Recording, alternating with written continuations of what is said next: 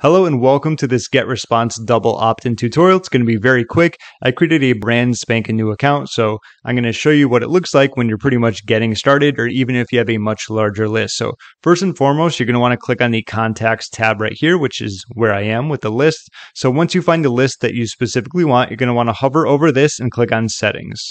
It's going to start at the general section, but what you want to do is click on the subscription tab, which is where I am. And if you see right here, it says require additional confirmation double opt-in. I'm going to hover over this so you can read it, or I can read it too.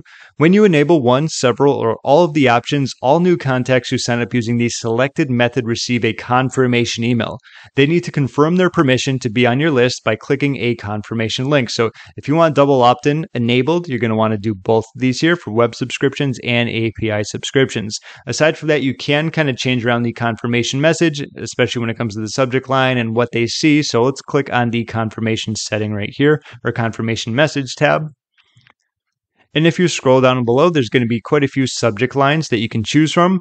It's really going to be up to you, whatever is going to be best. But you can also do is add a custom subject line, so you can use your own here. So that's going to be up to you. Like, please click here to confirm your subscription for, and maybe you want to put your brand, something that someone would recognize, or maybe your name.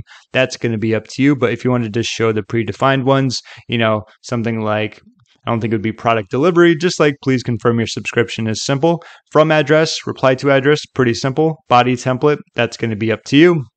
And then, of course, the confirmation message, which says, hello, first name. You might not even need the first name. We have received a request for a subscription to a mailing list maintained by GetResponse email marketing service. And to confirm it, obviously click on the confirm subscription button. Then, of course, what you want to do is save confirmation message.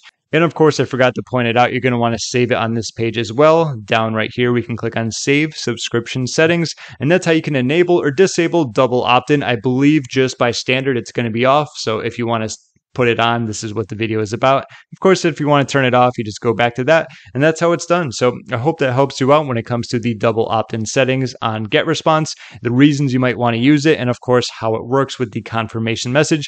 Keep in mind, normally when you use a double opt-in, overall, you're generally going to have a little less opt-ins, but the trade-off is they're going to be much high quality because they're real people. They have to go in there and confirm them themselves. So that's just something to keep in mind when it comes to that. All in all, thanks again. I hope you got some value out of this. If you'd like to test out GetResponse and you have it, I will put a link in the description. They come with a free account. Thanks again for watching, and I'll see you in my next video.